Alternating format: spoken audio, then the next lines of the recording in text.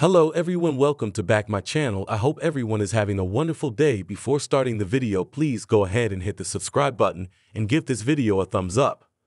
The second season of VLF show Mama June, Family Disaster, is about to release in the next month. With that, the recent trailer has something to share about the storyline. The latest trailer gives a sneak peek into June Shannon's family resenting Geno Doke. They blame him for ruining June's life and further distancing her from her family. What's more to come in the next season? Let's have a look here. June Shannon and Geno Doe were put in jail last year for cocaine possession.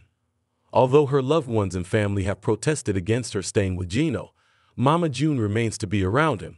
According to the pictures taken by the positioning, the couple was having a big plate of French fries while sipping sodas in a resort.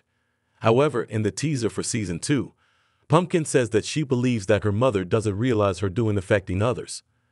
As for June Shannon, she says towards the end of the video that none knows the true story. We know that Mama June has been away from her family for her relationship with Geno. Her family clearly dislikes June's boyfriend and totally blames him for ruining everyone's lives. The couple was first spotted together in 2015 and since then have been through a series of ups and downs. Interestingly, Geno has a criminal record and has been in rehab for a suicide attempt in 2009. Coming to March 2019, both of them were arrested for drug possession after a fight in Alabama. Geno was further charged with third-degree domestic violence and harassment. Reportedly, Mama June sold her house because of her drug addiction. She confessed to consuming drugs that rendered her broke, so she had to sell the property. However, this led to her daughters becoming homeless who blamed Geno for June's decline. Although now the couple has been sober for over 7 months now, things aren't exactly rosy.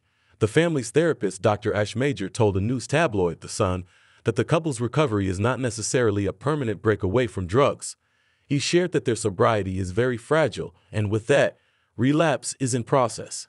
Nonetheless, the two are staying together and recently made a trip for their weight loss too.